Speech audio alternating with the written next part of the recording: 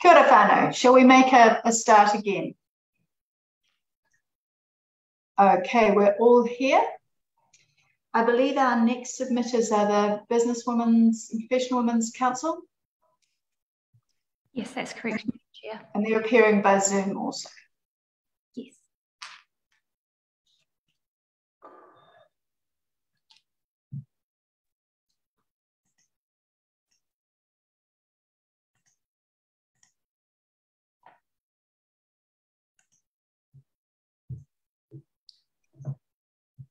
Kia ora. It's wonderful to have you with us. Thank you very much for making the time. Ko Emily Henderson aho. I'm the chairperson for SubCommitteeA. I'll just briefly introduce you to the other people in the room. So I'm a Labour MP for Whangarei, and I'm joining you from Whangarei. We have Dr. Liz Craig, who is a Labour List MP, and I believe she's probably still in Invercargill. Are you, Liz? And then we have, actually in Parliament, we have the Green List MP, Jan Logie, and Maureen Pugh, the National List MP. And just briefly, because we are ensuring that this hearing is as accessible as we can manage it, we also have our sign language interpreter, Sarah, in the room. And briefly, I will just run through this description. I am a short-haired Pākehā woman wearing a round-necked dark top and big glasses. Dr. Craig is another Pākehā woman with curly blonde hair, glasses and a dark suit. Jan Logie is also another Pākehā lady with a V-necked dark top and glasses and a blonde silver bob. And then, although sometimes it is pink, you never know with Jan. And then we have Maureen, who is wearing a bright blue blazer. She also has glasses and dark hair. But you can take it as read that we have read your submission, and we are eager to hear from you. If you could keep us a couple of minutes at the end, because we often have questions. Thank you. Thank you.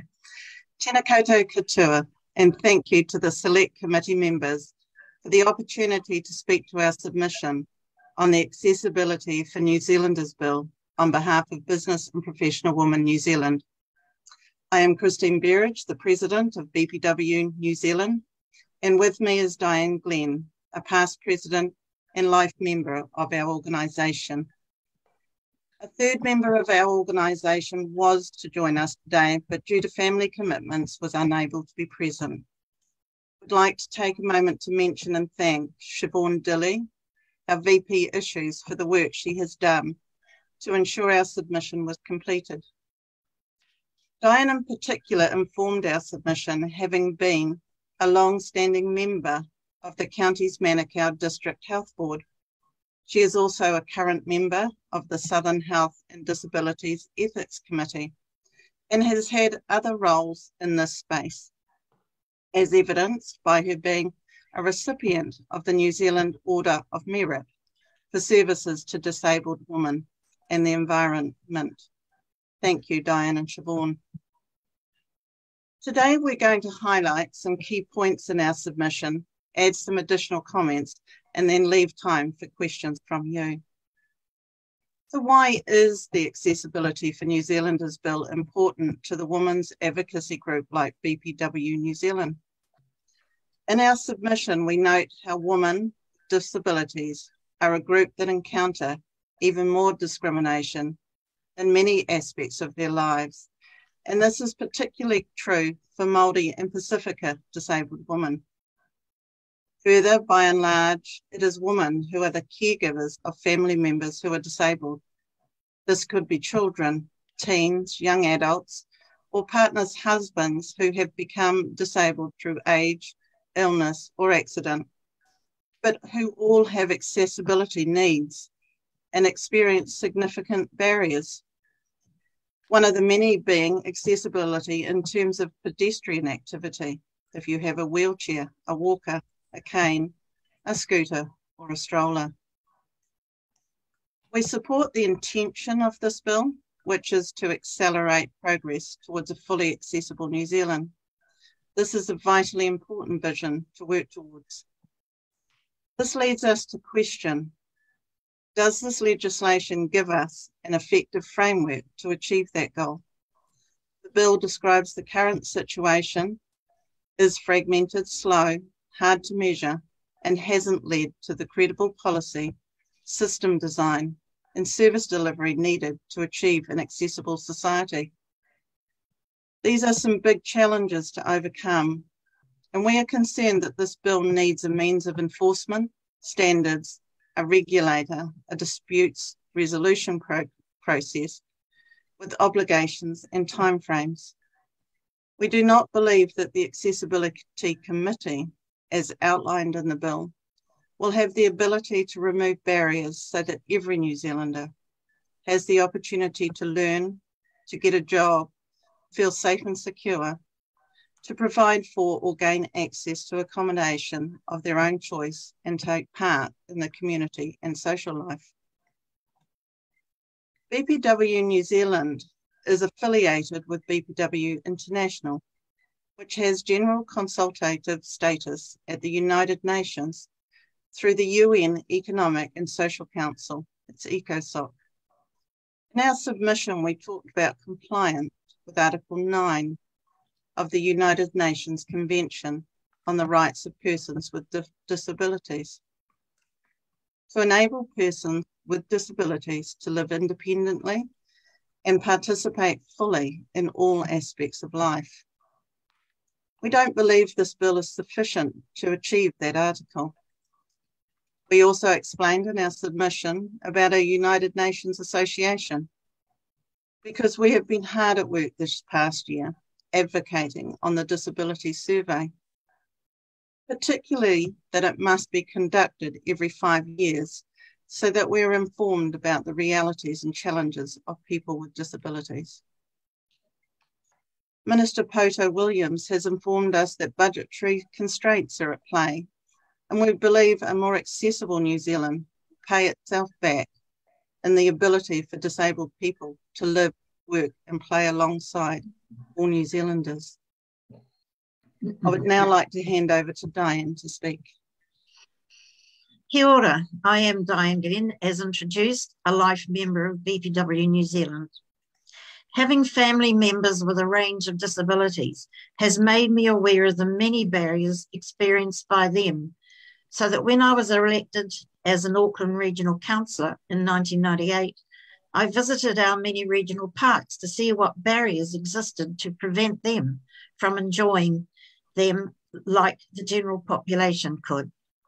I saw so many barriers that I arranged a contract with CC Disability Action to audit all the parks and make recommendations, most of which we implemented as we upgraded established parks and developed new ones. Through the regional transport committees, I initiated kneeling buses and level entry to trains from platforms and clips to stabilise wheelchairs once inside.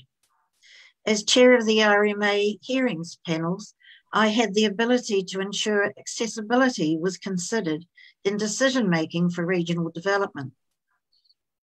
During the ensuing years, I carried out research through a wide variety of NGOs supporting disabled people to prepare our major reports to the United Nations Monitoring and Reporting Committees, reporting on the many barriers, impediments and discrimination being experienced by disabled people, with a focus on women in the main.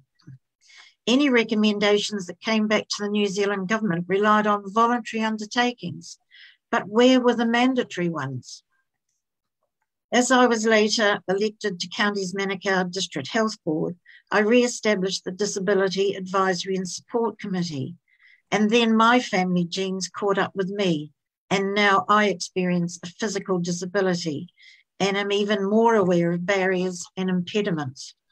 Again, there were only improvements we could make on a citywide basis. I became a trained interviewer for Donald Beasley Institute to investigate if disabled people could be suitably accommodated in rental housing, and learned of many, many barriers. One of my interviewees bought a new townhouse off a plan, but could not get approval for accessible front and back doors or an accessible bathroom until the unit was built. She occupied it and then had to pay $20,000 to change it. Universal design was nowhere in that plan. I built my own new fully wheelchair-friendly home 7 years ago using universal design, but again, only mandatory. Therefore, I was uplifted when I heard of the proposed Accessibility for New Zealanders bill, but oh so disappointed to read it was no such requirement role and instead all about setting up a committee. Thus, I recommend changing the name to Accessibility for New Zealanders, the Governance Act. And note, please, our recommendations on page 3 of our submission. If this bill cannot be amended to include our recommendations, we suggest further work be undertaken to establish a Crown entity such as a Disability Commission, which would enshrine rights, standards, with an enforceable and monitoring system. This could now be managed by Whaikaha. And now I'll hand you back to Christine, President. Thank you. Thank you, Dianne. To conclude our oral submission, I would like to note we have attended several online fora with regards to the Accessibility Bill and see that most important statement anyone submitting on this bill can make is that the bill needs to be about the need to provide direction for accessibility measures in the public sector and having an enforceable pathway for the removal of barriers. I reiterate the recommendation that 3/4 of the members of the committee should be disabled. It is important that it is shown that, as in most other committees that have a purpose of supporting a specific group of the community, that most of the representation have accessibility issues. Support allowing those with needs in question to have a voice. It is also important that the impact the committee has is strengthened by knowing that their recommendations to the Ministry for Disabled Persons, Waikaha, are given greater powers, including but not limited to that which allows for independent investigation, setting standards, investigating, and resolving complaints about systematic non-compliance. In summary, we urge you to be brave, bold, and transformational to create a difference. Give this framework teeth. We thank you so much for listening to us, and we welcome any questions from the committee. Thank you very much. Now I'm just looking around the room. Have we got any questions? Yes, we have Maureen and Jan. Thanks very much, ladies, for your submission. I have to say I'm particularly impressed with the way you've broken down your recommendations on the parts and clauses in the bill. That's extremely helpful. So Dianne, I just wanted to reassure you that this committee stage is about doing our best to improve the bill. So we've heard from many submitters about the need for some kind of authority or ability to instruct for action.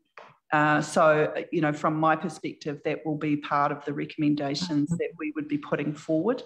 But apart from that, I think you've covered everything off really nicely in your submission. Thank you very much. Jan. Thank you. And I just want to start by acknowledging your work on housing and those collection of stories, Dianne. It totally fueled my outrage and sense of responsibility as a MP. So thank you for that. In terms of, I'm just wondering, and you may not want to answer this now, and if you wanted to give us a response after, that's completely fine, but whether you've seen the Human Rights Commission's submission where they have I think a specific proposal really that the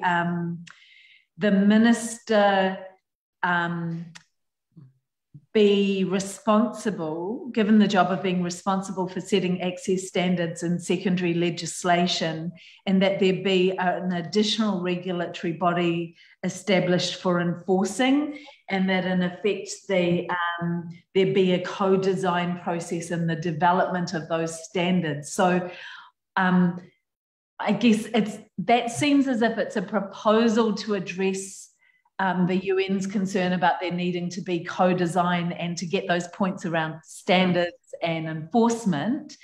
But we've also been hearing from other people that that they're feel as if we need to go back to the starting point and start the co-design for the whole process. So whether you've got a view on that proposal.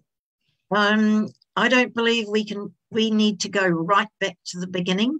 I know when we were on the fora discussing it with some 100 different representatives of disability organisations, there were many recommendations to just scrap the whole thing and start again. And we thought about this as an organisation and felt it took us too far away from actually making New Zealand accessible. And we felt that if we could use this bill as a starting point, and yes, you've established a committee, but I don't believe the name, I think the name is misleading, just saying accessibility for New Zealanders, because you're not really providing an enforceable accessibility.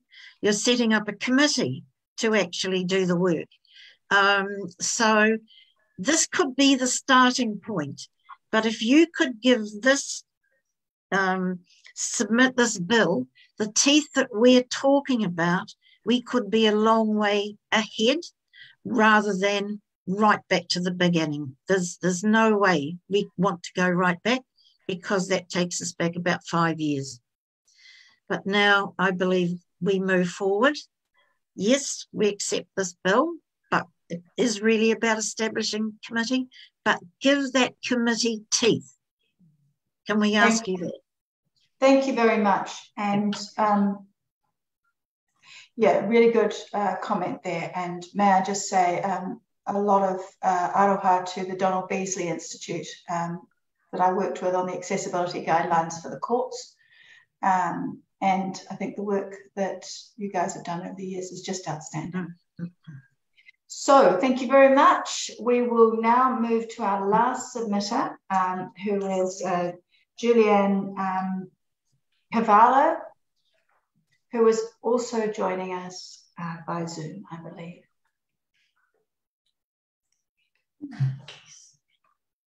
I'm sorry, Juliana. I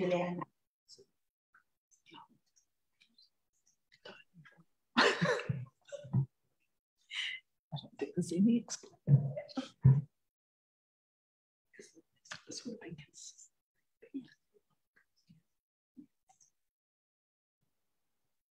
How are we going there, Izzy? We're just bringing through Juliana now. Here she comes.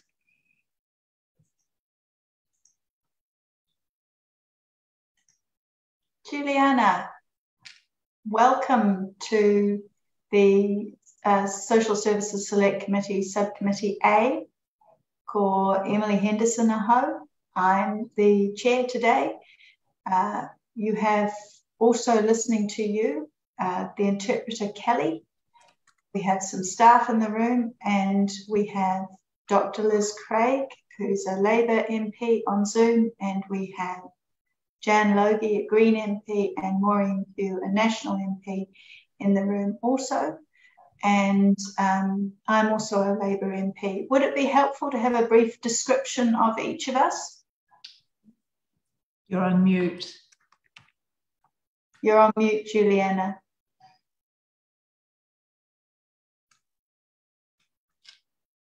Can you hear the committee? You can't hear. Okay.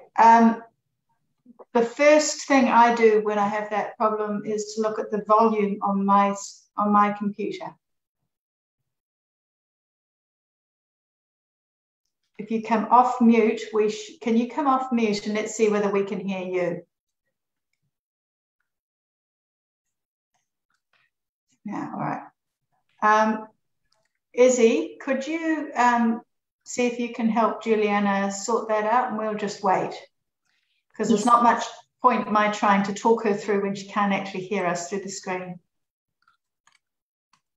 Yes, Madam Chair. Thank you.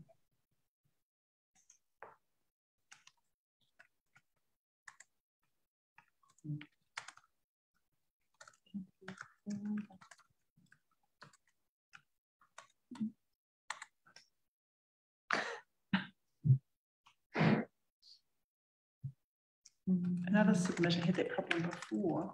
They just turned up. Yes, and it was the volume button on the other submitter's computer. They needed to turn up.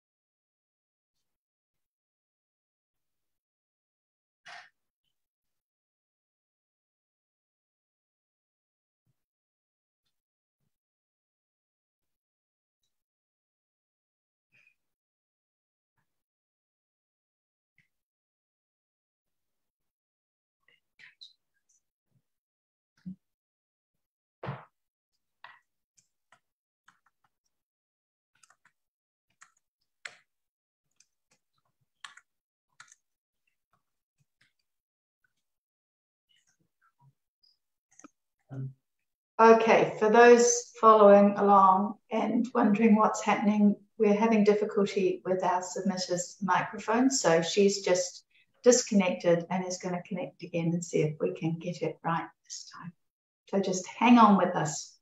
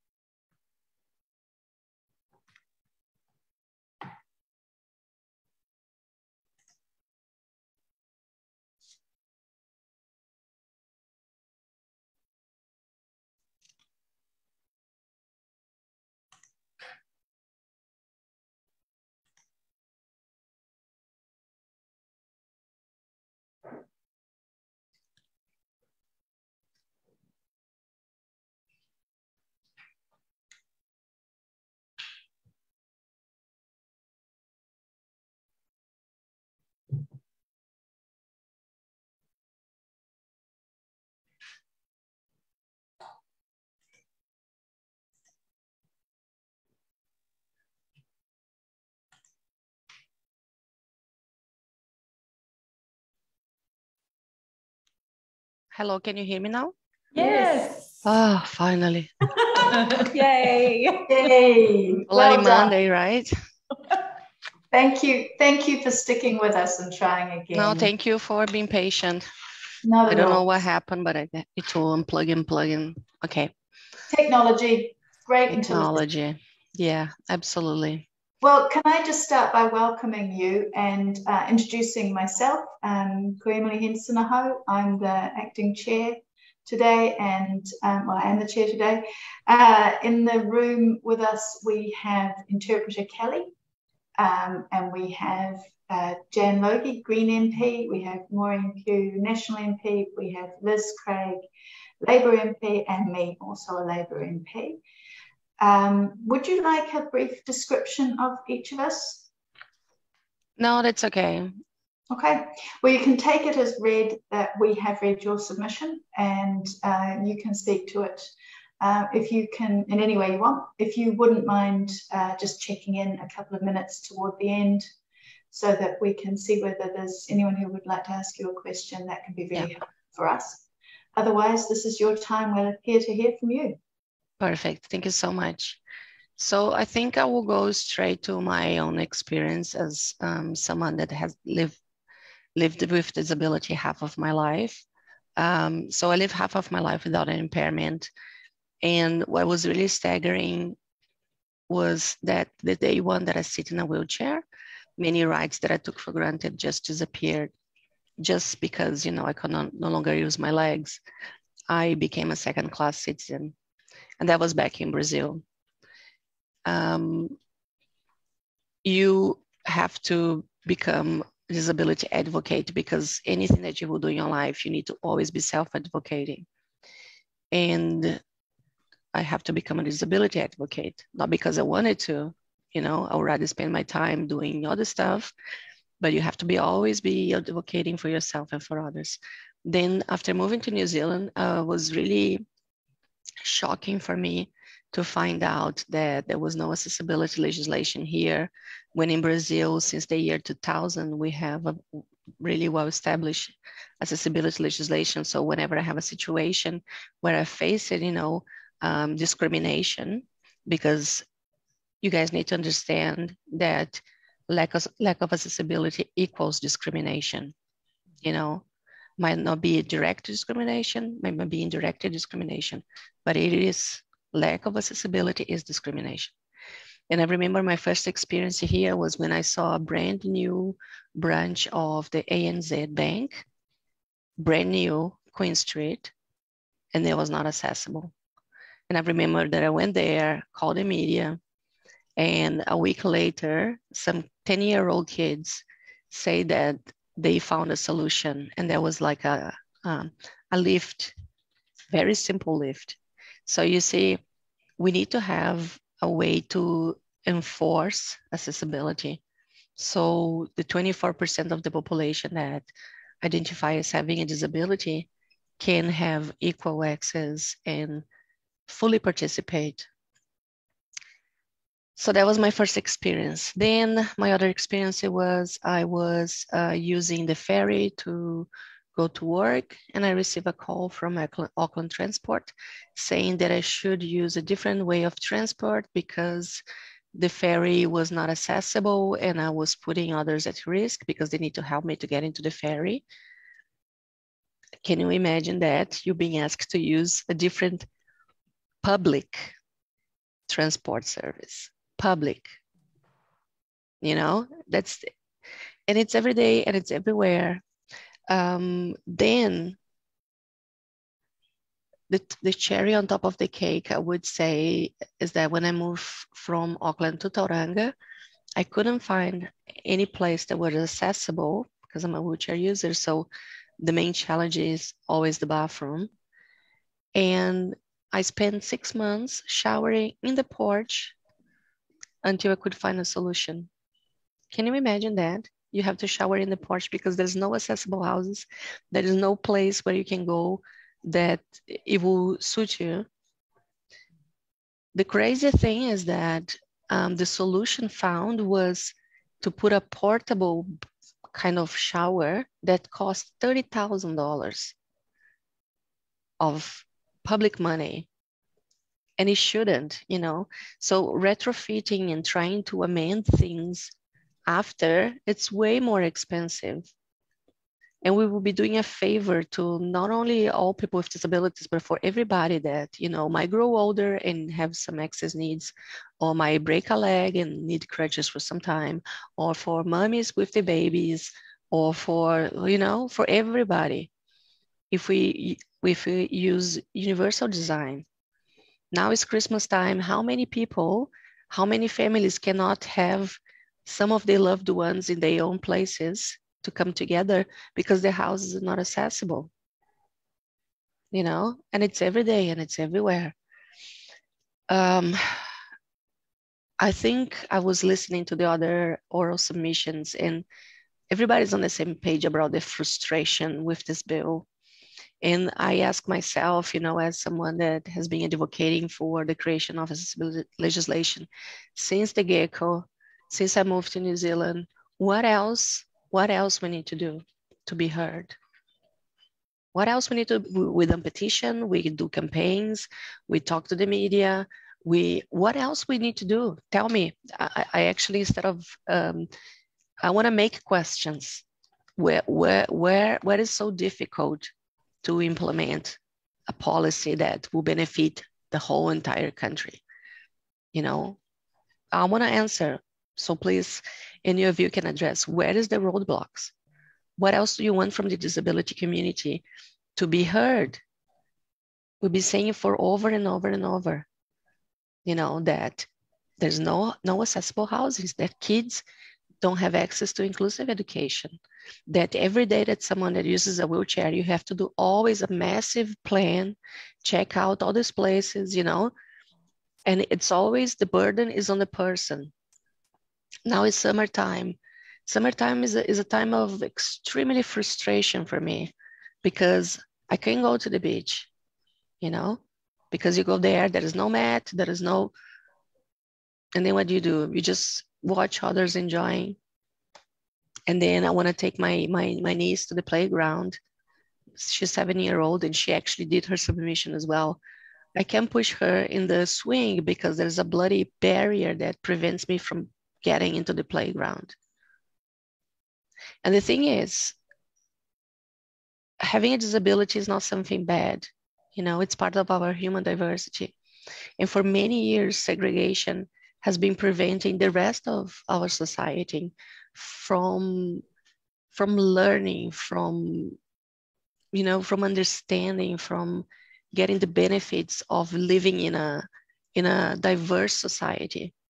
The other thing that is really shocking, and I think this should be in the legislation as well, and that's one of the calls for the Access Matters, is the accessibility legislation to be a lens through which you can filter and prevent other legislations to keep discriminating. So Jen Log, you might know, took me 7 years fighting to stay in this country. I am in immense legal battle with Immigration New Zealand because of systemic discrimination, systemic barriers in the immigration system that want to single out people with disabilities from this country. You know, we need to look ourselves in the mirror and see, okay, am I doing really all that I can do as a member of the parliament to address this massive issue that is relevant to 24% of the population directly, but indirectly, you have, you know, that affects me, my everyday, but I have my mom, I have my sister, I have my niece, and our interactions are also affected because of a lack of accessibility. So, yeah, I just want to answer what else do you want from the disability community? Do we need to do like the Americans did and occupy the parliament and do, you know, what else is needed to be heard? That's my question for all of you. Okay, well, thank you, Juliana, for another submission in which, you know, you've brought lived experience into the room and you've made it that much plainer to all of us, just what it is like to be living with disability in this community and what the need is. I'm just looking around the room and yep, we have Jan wanting to ask a question. Jan. Thanks, Juliana. There's two things actually, if I could. it's very clear, and I can't answer the question you've put to us. I'm hoping through the process of this committee, we'll have some good discussions, and maybe nothing else will be required. Maybe we'll get there. If you've seen the Human Rights Commission submission, where they're proposing that the minister has the responsibility for accessibility standards in secondary legislation, and there be an additional regulatory body for enforcing them. I guess my core question is, do you think we can fix this legislation with idea, and do you support that idea? Or do you think it needs to start again? And what would that mean? I think we don't have time to start again. We need to get this right now and not stop with the talking. And if I don't know, I don't understand completely like the legislative process and what is out of scope, and how much change we can make into the current bill. But the bill as it is, honestly, it's rubbish. It's a joke. It's a bad taste joke. And what the Human Rights Commission is suggesting, yeah, that would be great if we can have that. And if we can just shove in that information and make that into the bill, perfect. Because we don't need to reinvent the wheel as well. We're not vanguard here, creating something new. No, just look around other countries, even a country like Brazil, that you can learn from. Cool. Thank you. And we need action fast, because every time the more we delay with getting action and actually creating those standards and making them enforceable, every day public money is going to create new barriers every day, and that will cost 10 times more to undo those barriers. It's just what people don't get it is that I imagine that the main concern is like, oh my God, costs. Think outside of the box, if we have this accessibility revolution, that's what I see.